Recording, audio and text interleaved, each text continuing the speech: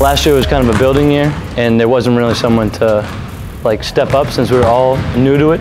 But this year with the 7 returners, I feel like each person kind of holds a different responsibility on the court and off the court with each other.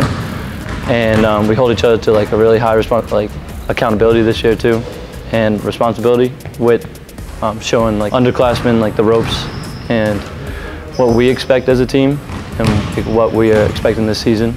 So I think all the returners are doing a really good job.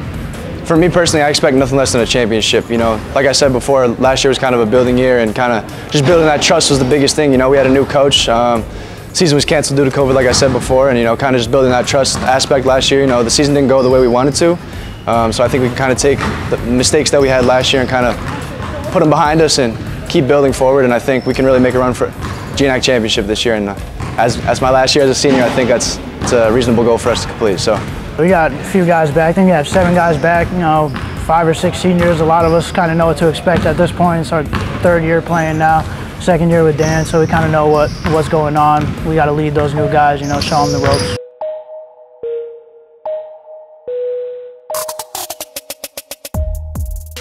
The day-to-day process, you know, we're just trying to improve every day and take it in day by day. So that what we're focused on right now is our scrimmage against NHTI tomorrow night, and then we're going to focus on our game against Virginia Wesleyan after that, and then the game after that. So we're not really focused on the end results right now.